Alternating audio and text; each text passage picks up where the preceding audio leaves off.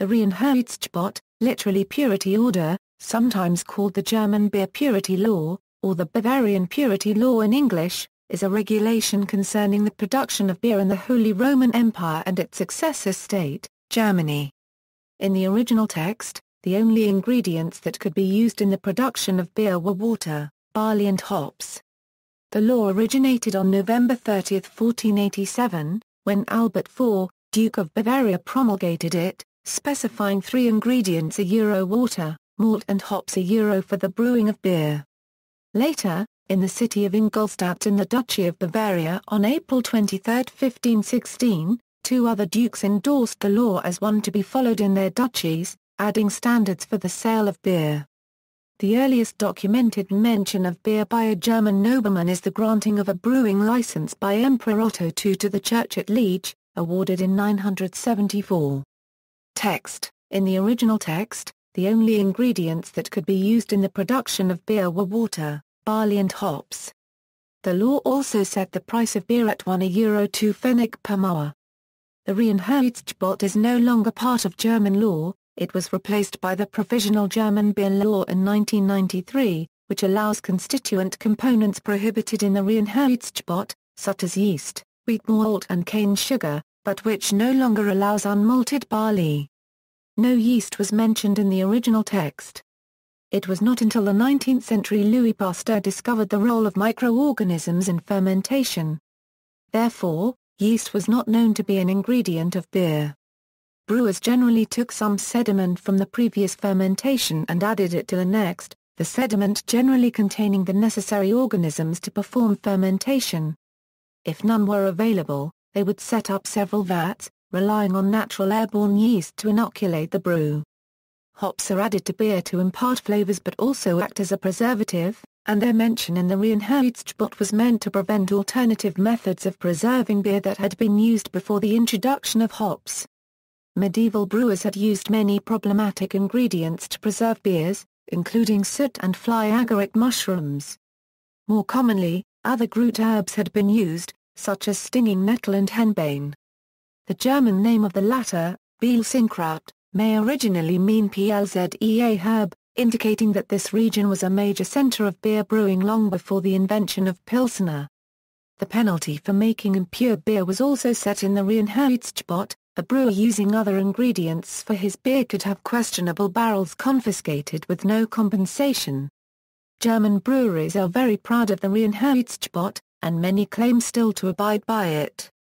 Some breweries in areas with a historical connection to Germany, such as Namibia Breweries Limited, also claim to be compliant to the Reinheitsgebot.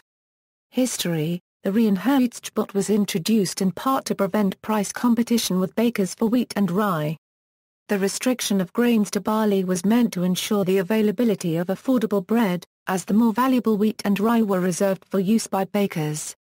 Today many Bavarian beers are again brewed using wheat and are thus no longer compliant with the Reinheitsgebot. The Reinheitsgebot formed the basis of legislation that spread slowly throughout Bavaria and Germany. Bavaria insisted on its application throughout Germany as a precondition of German unification in 1871. To prevent competition from beers brewed elsewhere with a wider range of ingredients. The move encountered strong resistance from brewers outside Bavaria. By restricting the allowable ingredients, it led to the extinction of many brewing traditions and local beer specialities, such as North German spiced beer and cherry beer, and led to the domination of the German beer market by Pilsner-style beers. Only a few regional beer varieties, such as ๊ʁaɪnhaɪtsɡəboːt and ๊ʁaɪnhaɪtsɡəboːt or Darwin-Quartersdorfer Altbier, survived its implementation. Regulations similar to the Reinheitsgebot were incorporated into various guild regulations and local laws all over Germany, and in 1952, they were incorporated into the West German Biergesetz. Many brewers objected to the law at the time, disagreeing more with the amount of the tax than the ingredient requirements. The law initially applied only to bottom-fermented beers, but brewers of other types of beer soon accepted the law as well. In May 1988, a European Court of Justice ruling led to the Reinheitsgebot being lifted, allowing ingredients beyond what was listed in the Biergesetz. This meant that anything allowed in other foods was also allowed in beer. The lifting of the Beergesetz only concerns imported beer. Beer brewed in Germany still must follow the law. After German reunification in 1990, the Neuzeller Kloster Brewery, a former monastery brewery in the East German town of Neuzell, Brandenburg, was warned to stop selling its black beer as it contained sugar.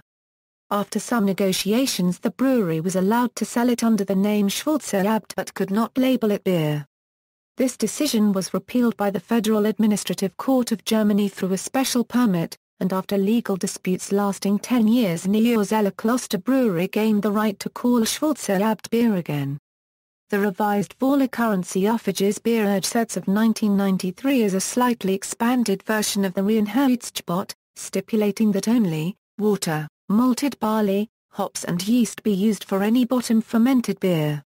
Top fermented beer is subject to the same rule, with the addition that a wider variety of malt can be used as well as technically pure sucrose and beet sugars. All ingredients and the process itself are subject to additional regulations. Thus, German breweries continue to comply with the Beergesetz, and often claim compliance with the Reinheitsgebot even when it is patently incorrect.